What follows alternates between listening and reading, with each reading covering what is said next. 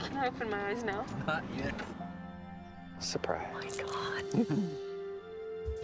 Oh. Mama said to give you extra hugs. I love you more than anything in the whole wide world.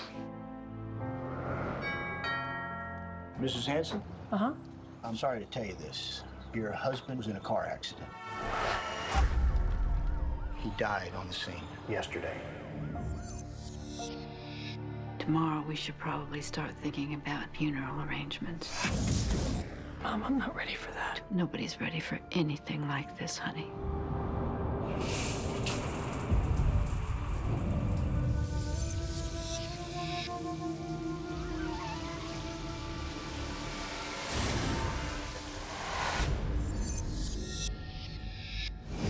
I had a dream that felt so real that you could swear it was actually happening. It was only a dream. Everything's gonna be fine. We fell asleep together yesterday. He was right next to me. Linda, Jim is gone. I wake up and he's dead. I wake up and he's alive. Obviously, you're dealing with some inconsistencies. I wake up every morning to find my husband has died again. I think that goes just a little beyond inconsistent. How do you know my husband? Just thought that after we talked. We talked. We were here yesterday. I've never met you before in my life. The husband was in a fatal car crash on Wednesday. That's strange. He showed up in my office on Tuesday, claiming he was already dead. Said he was going to die before the accident? Yeah. Oh, God.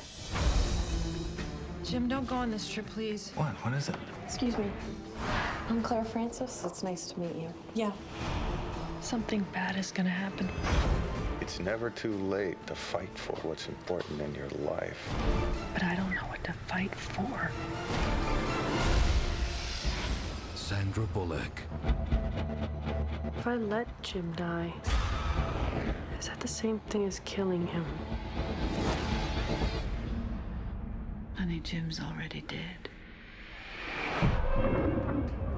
Premonition.